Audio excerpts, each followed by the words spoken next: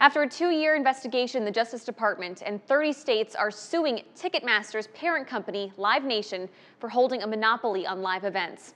The lawsuit accuses Ticketmaster of controlling more than 70% of the market. The company is also accused of hidden fees and allowing speculative sales. Ticketmaster blames scalpers and bots for issues, but say they support reforms, allowing artists to cap resale markups and crack down on bots. In a hearing on Capitol Hill, lawmakers grilled Live Nation's president.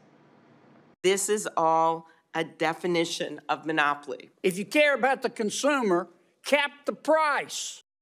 Live Nation calls the monopoly lawsuit absurd, saying fees on Ticketmaster are no higher than elsewhere and frequently low.